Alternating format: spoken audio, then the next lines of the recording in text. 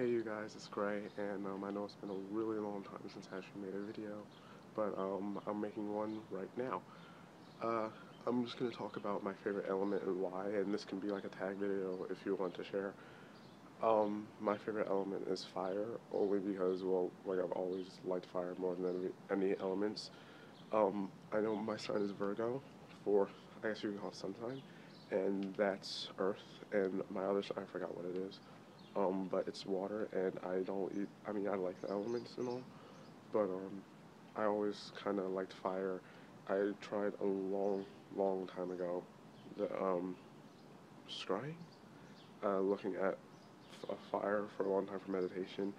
I liked it more. I didn't get to see anything because I'm not really that great at that, but, I got to do that, and I always felt like I had a connection with fire. It was very, like fire is very warming, and I mean it's destruction and all. It can destroy things, but it's very warm and it keeps you warm. It just connects with me. I don't really. It's hard to explain. And one of the goddesses that I have always been very connected with is associated with mainly fire. And well, she is known as like one of the big fire goddesses.